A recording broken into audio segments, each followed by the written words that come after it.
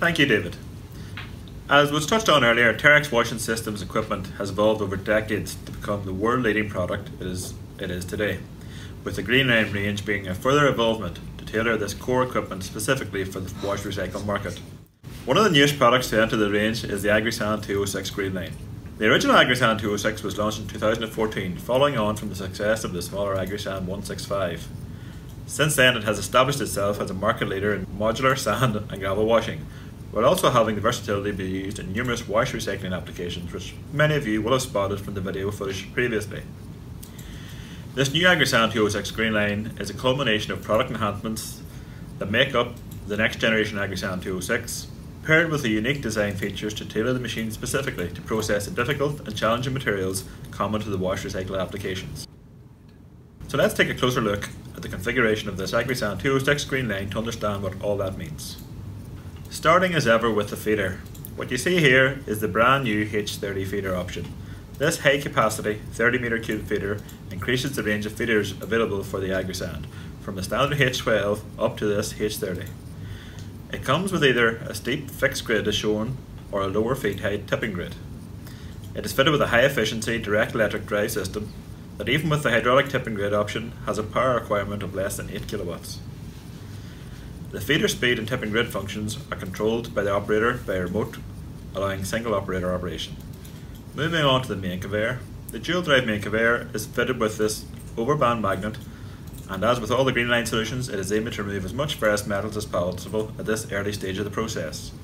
Stainless steel sheet work helps divert rejected material away from the side of the conveyor. The high capacity sealed wash box introduces a high volume of water to fluidize the material while containing all the material and presenting it uniformly onto the 20x6 screen. Note the water supply to the wash box is independent of the spray bar system, allowing more control and the ability to increase the water volume without compromising spray bar performance. This is facilitated by the new onboard ring main.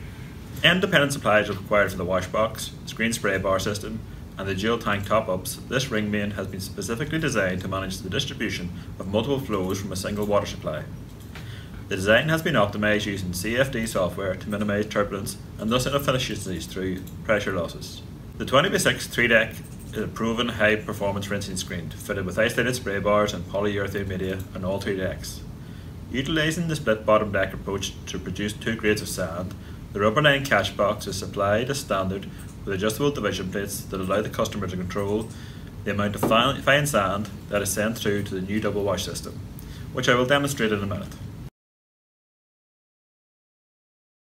As you will see, the aggregates from the 20x6 rinsing screen are discharged into a rolling chute, where you have the ability to blend both the top and middle deck or the middle and bottom deck to create a specific aggregate for your application.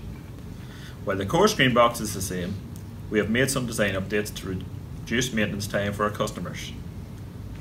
As you will see, the drive motor is now mounted on a self-adjusting rosted mounting table, dampening movement during startup and shutdown. Secondly, we have introduced an easy spring replacement feature to eliminate the need for lifting equipment and reducing potential downtime. This short animation will demonstrate how it works. The animation demonstrates how a maintenance bolt is used to contain the spring, while the smaller top retaining bolts are removed, slowly releasing the spring, which is then replaced, providing a safe and controlled method of replacement. In wash recycling, high levels of silt and clay are common in the sand fraction, thus the ability to wash the fine sand twice is a necessity. This AggreSand 206 Greenline utilises dual tank and double wash separator technology to achieve this. The separators provide high performance, consistent silt removal while having the flexibility to automatically adjust to variations in gradation and throughput, while the onboard dual tank system is cleverly packaged to keep a compact footprint and modular design for easy transport.